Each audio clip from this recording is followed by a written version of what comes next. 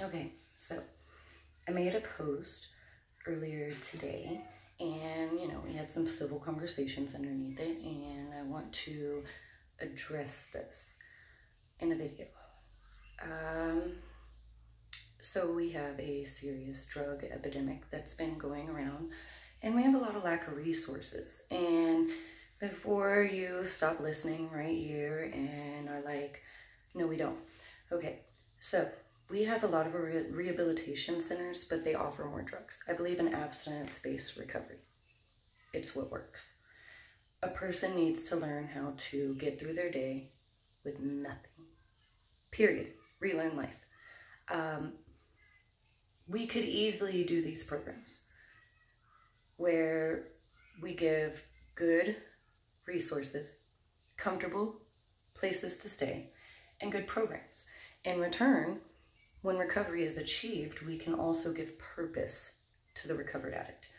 By doing this, we give them a job to do that serves the community, such as helping homeless, set up self-sustaining communities that they can also get back into the work field, helping troubled teens, volunteering, services into sports groups. There's so much that they could give back and have purpose afterwards and feel reintegrated, feel part of society.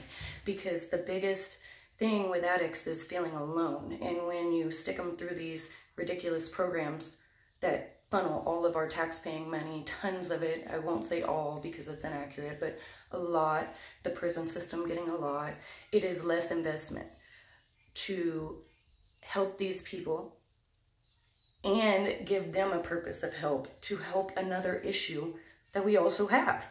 And they feel like they have a purpose. It helps recovery and it helps the community.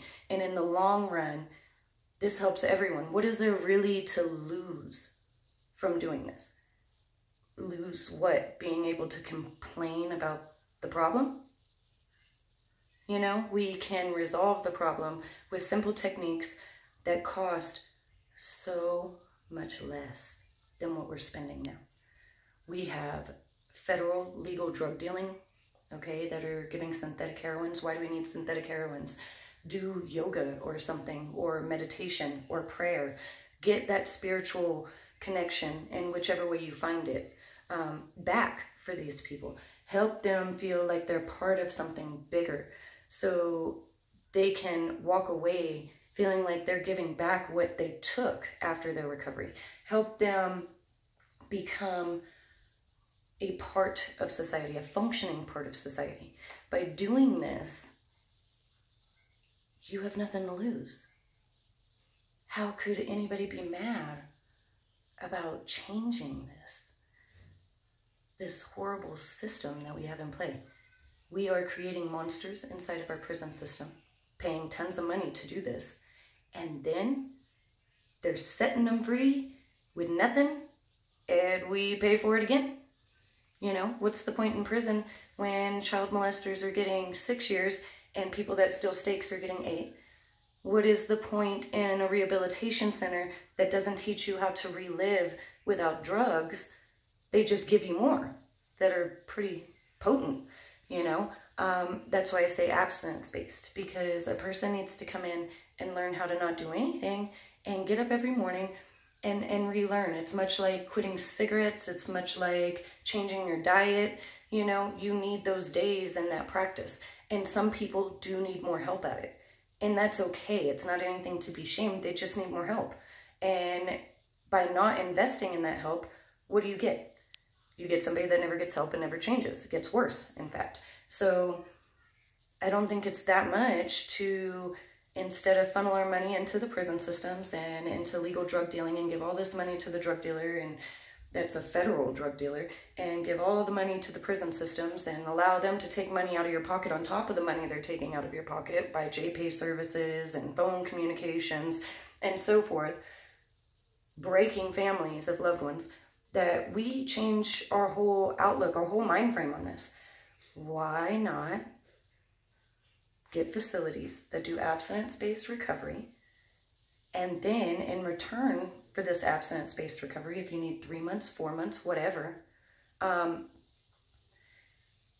then give back to another program, which could be the homeless. We start building little sheltered communities for them and allowing them to start having homes and get reintegrated back into society. They give back. It turns into a whole cycle of helping. What is there to lose? There's nothing you can lose from that.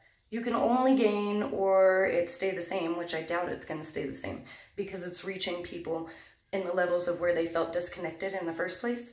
And it's stopping the barriers that keep them from reintegrating into society. So then all that can happen is good things. Why? Why don't we do that? As a society, why are we looking up to big government like mom and dad? Hey, are y'all gonna answer this for us? No, they work for us. We forget that. We're their boss. And society has forgotten that. They cry to big gov mama daddy and forget we run this stuff. Nobody else.